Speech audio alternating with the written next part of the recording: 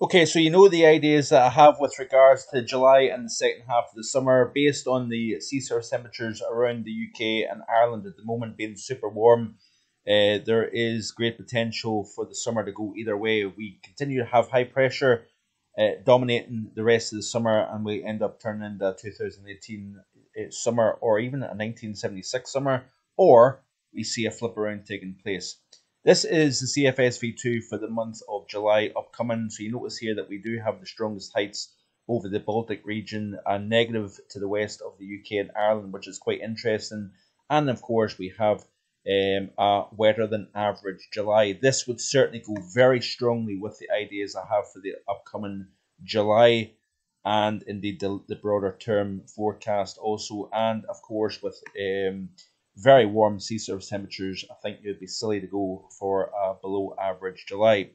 So thanks for clicking on to the Thursday edition of Vogan's European Outlook. Of course, a lot of excitement, fear mongering, with regards to the exceptional warm waters. There's no getting away. Like I say, that like I've kind of harped on for quite a while recently.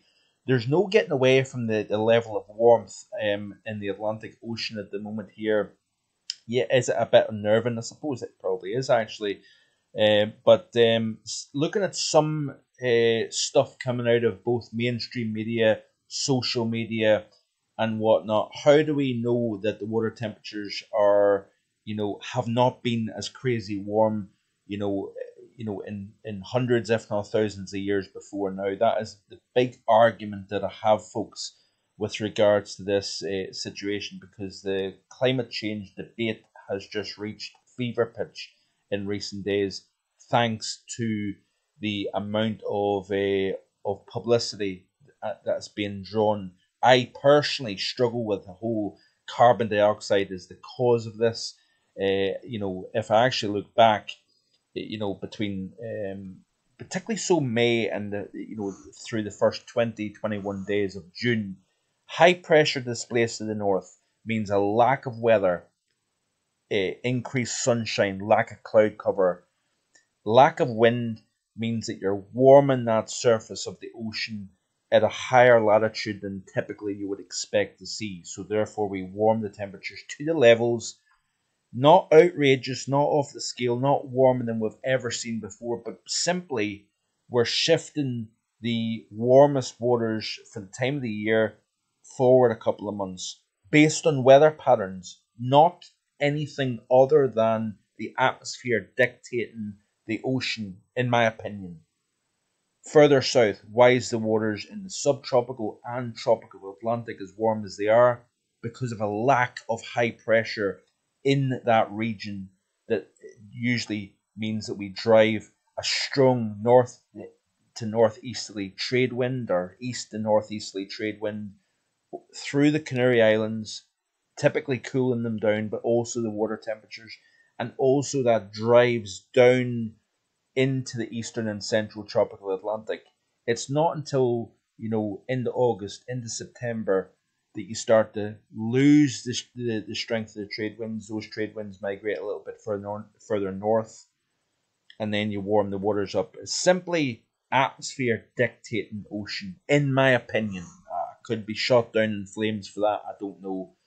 And of course, we are also seeing the same situation going off in the Baltic Sea as well. So this is a tweet a few days ago by Dr. Simon Lee. Very nicely describes the atmosphere the last month, nearly 2 months. So this is the 18th of May through the 18th of June, so a month. And of course, you've had strong ridging over the UK and Ireland. So there's no surprise that the water temperatures are above average. Very above average. Yes, you could argue, off the scale, we've never seen it before, blah, blah, blah, blah, blah. But you can understand why we've warmed the temperatures around the UK and Ireland here is simply because of the persistence of that area of high pressure. We've got near drought conditions that are now easing slightly over the northern half of the British Isles, parts of North Wales, and also in the Scandinavia, we've got very dry conditions as well.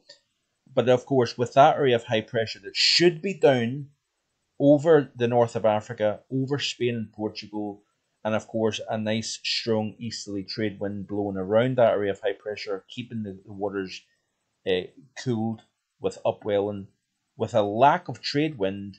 That means that all that strong incoming solar radiation with a lack of wind means that we're warming the surface up.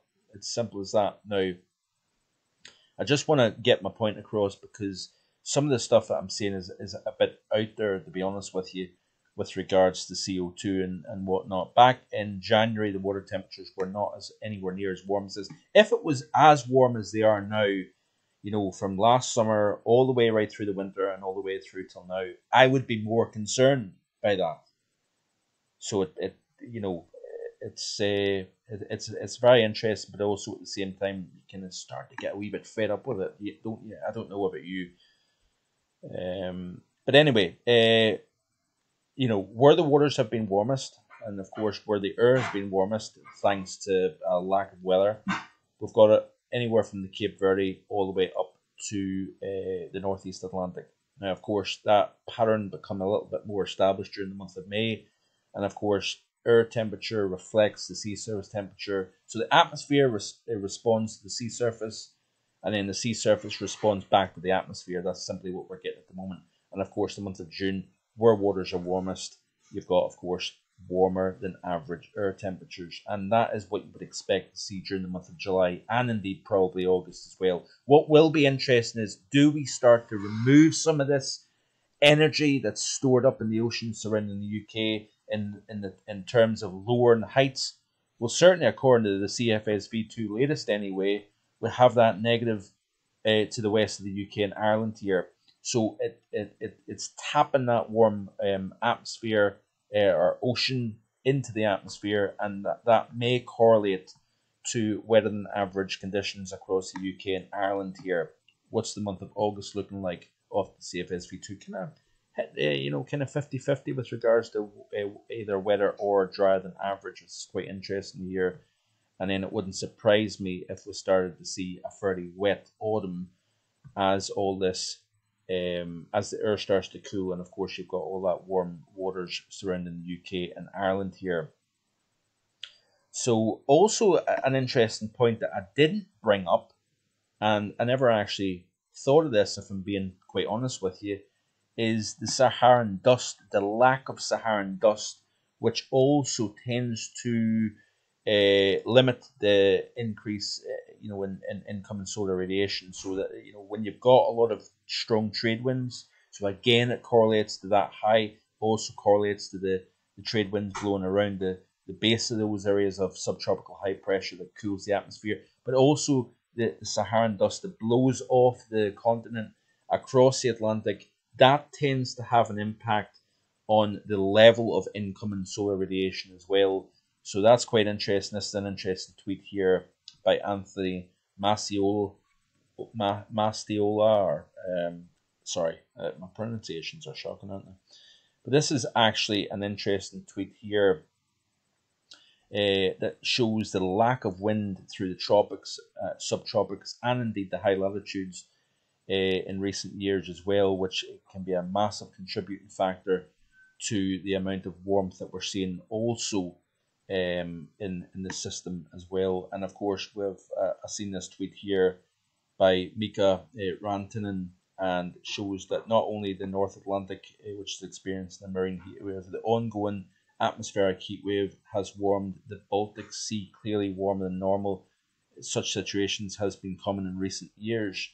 And I go on to say that, the same cause the marine heat wave in the Atlantic is the cause in the Baltic Sea. Strong high pressure, lack of cloud, lack of wind means strong incoming solar rays on the sea surface for a prolonged period of time.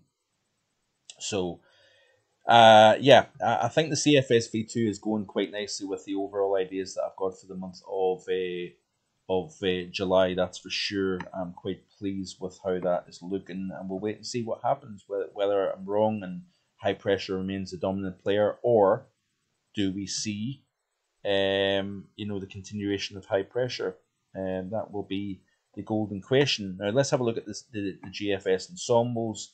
This is the 500 millibar height anomalies here, and you can see here that as we skip through the sequence, there's that negative trying to dig southwards over the British Isles here, flattening the overall pattern. Generally, that means to say that we're going to have the likelihood is that we're going to have more westerly influence as we step out of the month of June into the month of July.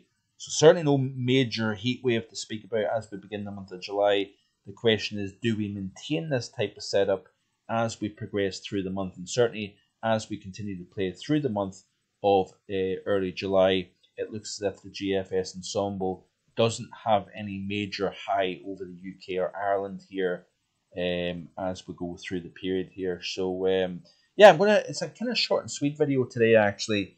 We will look more in the global weather and climate report with regards to what's happening elsewhere around the planet with regards to sea surface temperatures, the El Nino, the Indian Ocean dipole.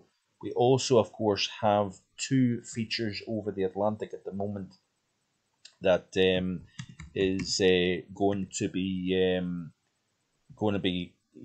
causing quite a lot of stir actually in the next wee while here. Of course, we've got Tropical Storm Brett, expected by the National Hurricane Center to then move into the Caribbean, probably fade as it enters an area of enhanced shear within that region here. And also we have a feature that is following Tropical Storm Brett, and that may become, I believe Cindy would be the next name. I'm not seeing any new tweets by the National Hurricane Center, but that would likely become Tropical Storm Cindy. So, yeah, interesting times. Keep it right here on my YouTube channel. Please like, share, and subscribe, of course. And in the coming days, I will be talking a little bit about my early winter thoughts. So stay tuned for that. Thanks for watching. Bye for now.